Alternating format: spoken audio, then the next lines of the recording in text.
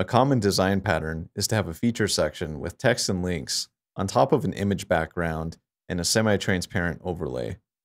But this is a common source of color contrast issues, and it can be tricky to figure out which colors and transparency percentages are needed to make this accessible. Let's cover the simplest and most effective approach to solving this problem. In our design file, I'm going to duplicate our current design so we can make changes freely and have a reference of where we started. This frame has an image fill, and inside of this image frame, we have a semi-transparent overlay at 60% opacity. Selecting the parent frame, instead of having the image fill, we're actually going to replace this with 100% white. The reason for that is we're testing against the worst case scenario with the image underneath this semi-transparent layer. Looking at our original design, we have white text on top of an image. So the worst case of this image is that it has pure white somewhere in the picture. To ensure that we have sufficient color contrast, we want to test against that worst case scenario. So with this 100% white background, we can now sample the resulting background color of this combination here.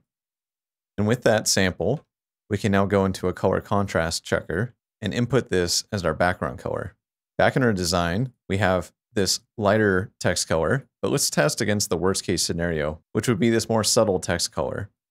So copying this text value out and testing this as the foreground color, we can see that we're not passing sufficient color contrast with only a 2.95 ratio.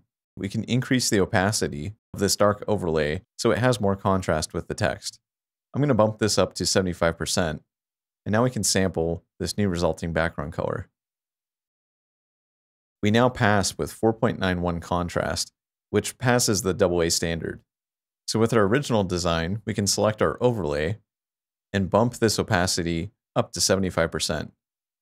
And it's a subtle design change, but now we have a guaranteed passing color contrast regardless of the background image.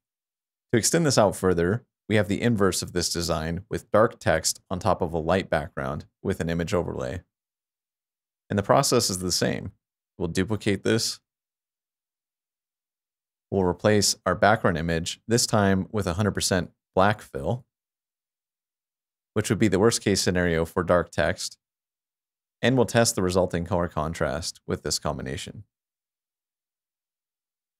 Again, picking our most subtle text color, we can see that we only have a contrast ratio of 1.47. If we select our overlay and bump this up, let's try 75%. We can now test this color combination yet again. And now we pass with 4.58 to 1 for a AA standard. Going back to our original design, let's select our overlay layer and bump this up to 75%. And now, regardless of the background image, we know we're protected with sufficient color contrast.